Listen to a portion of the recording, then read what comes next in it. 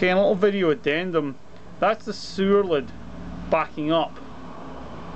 Because there's so much water coming out there, the actual water is pouring up out the sewer because the sewer is actually full of water.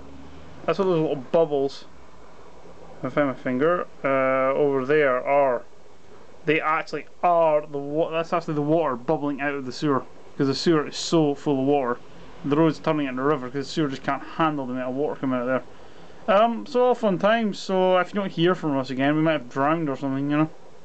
But hey, nothing surprising in this world. You know, we live in Scotland where it rains, but that's why we live in the East Coast. It doesn't rain as much, but seemingly we can't escape it today, and it's absolutely blooming torrential. So at least in this video, you can see how heavy the rain is. It's just absolutely pelting down, and it's just kind of crazy. But and to think this is July, you know, it's meant to be sunny and warm, and instead we get winter-like torrential rain. Yeah, back to normal then. But yeah, thanks for watching.